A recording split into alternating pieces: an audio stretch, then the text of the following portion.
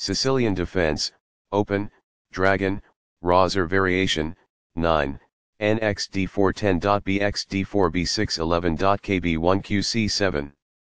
Smooth. One player took the advantage and never let go. White really outplayed black in that one. Both players had an amazing opening. White overpowered black in the middle game. Sharp games are frequently the result of starting with the king's pawn, since it dominates the center and frees up the bishop and queen on the light squares. The c-pawn in the Sicilian defense controls the d4 square. Nf3 moves the knight toward the center in anticipation of a pawn push on d4, where it will be ready to retake the piece if black captures on d4. When black eventually plays nf6, white is prevented from moving the piece to e5 by the opening of the light-squared bishop on d6. d4 offers to trade the d-pawn for the c-pawn, giving up a center pawn for more active pieces. Nxd4 gives black 2 central pawns versus 1 central pawn for white. Nxd4 recaptures the pawn and activates the knight in return for having 1 central pawn versus black's 2 central pawns.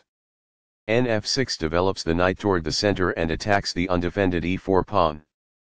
Nc3 defends the e4 pawn and starts to develop on the queen side.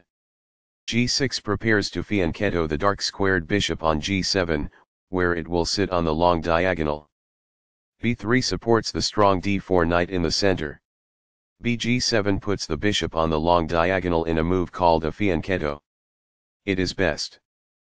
f3 supports the e4 pawn, and prepares to develop the dark-squared bishop to e3 and the queen to d2, a common attacking setup versus fianchetto systems. nc6 develops the knight toward the center, attacks the knight on d4 and controls the e5 square. qd2 develops the queen, defends the bishop on e3 and prepares to castle queenside. Castling gets the king out of the center and activates the rook. Queenside castling gets the king out of the center, activates the rook and seeks to start an attack on the king side. Nxd4 exchanges black c6 knight for white's centralized knight. bxd4 recaptures the knight and puts the bishop on a powerful diagonal.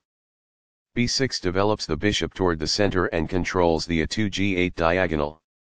kb1 moves the king to a safer square away from the half-open c-file and the h6 c1 diagonal. qc7 develops the queen to the semi-open c-file and connects the rooks. This is an equal trade. Backs off. This is the only move that works. This activates a rook by developing it off of its starting square. This connects the rooks, which helps them coordinate together in the future. It is the last book move. A solid choice. It is excellent. This is the only good move. It is a great move.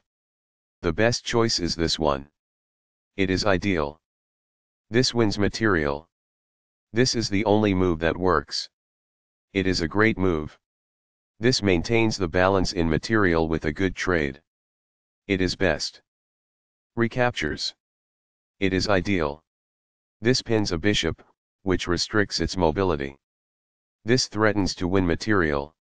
It is best. This wins material. This is the only good move. This stops the opponent from being able to win material. It is a great move. This misses the chance to provide an equitable exchange of pieces. It is incorrect. That was a truly amazing move. It is brilliant. Backs off. It is ideal. Recaptures. It is ideal. Very precise. It is best.